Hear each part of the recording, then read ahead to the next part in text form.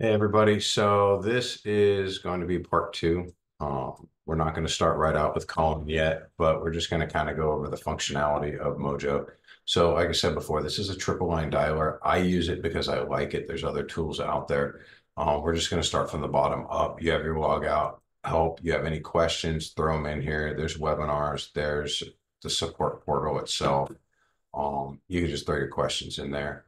Um, I haven't needed to use it too much. A lot of times Google and YouTube will have the answers, and that's part of why I'm throwing this video out there. Refer a friend. Hey, if you've got anybody else that wants to use the dialer, go ahead and share it with them. You can get a $50 credit just for referring them. There's a hiccup with it though. If you send this referral out, which you can see I sent one out here to Leslie, she signed up underneath a different email address. So I didn't get the credit when I sent this out to her. That's when I learned about it. So, hey, it's great.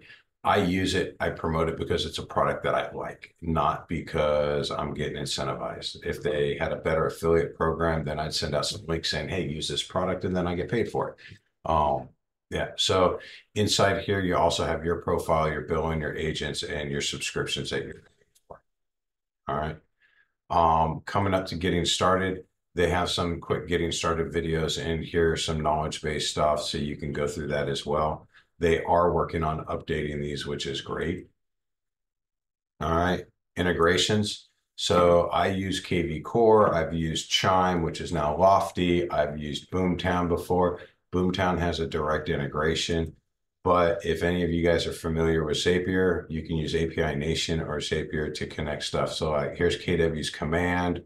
Go High Level has a direct integration with it. Chime has a direct integration, Follow Up Boss.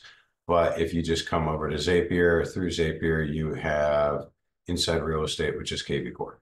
So whatever CRM you're using, whether it's through API Nation or Zapier, you're going to be able to sync it up with here. All right, insider settings. We already went over setting up the cell phones. Whitelist submitted, processed, whitelisted, and whitelist rejected. Hey, I'm colorblind, so I don't know what all these are. I just know that I'm good. All right, inside here, you also have your callback messages. So I have my expired callback. I have this one. So what a callback message is if you're calling on three lines at once and line one picks up and you're talking to them, then line two picks up, you need to have something there. So let's just say I'm talking to Jane Doe and called John Doe at the same time. John picks up the phone. John, Joe Grant, hey, what? Hey, I think I can't hear you. Maybe it's my connection. Let me restart my phone. I'll call back and I hang up the phone. And then what'll happen is when I'm done talking to Jane on the phone, it's going to call back and it's actually going to tell me on my dialer that I'm calling back. So it's like, John, can you hear me better this time? Hey, Joe Grant, eXp Realty, how you doing today? And we just go right into it. Drop voice message, depending on what you're doing. When I have a voice message drop that I do for notice of defaults, for expireds and distressed properties. Pretty much nothing else am I going to drop a voice message for. And I don't even drop the expired often until it's like the third call that I've made. All right. Dialer settings, set your time zone. You, at least here in Virginia and the FCC, I can't legally call before 8 a.m. So I literally have it set up to call guard me. So I can't call outside of that time. Email, you can email through here. I've tried it, not a super fan of it. I like using Outlook because I can BCC a ton of people at once. You set up your signature block, how you want it to read out for yourself. Um, you can do mailers through here. I've never used it personally. I print stuff out and do it myself. You can set up scripts.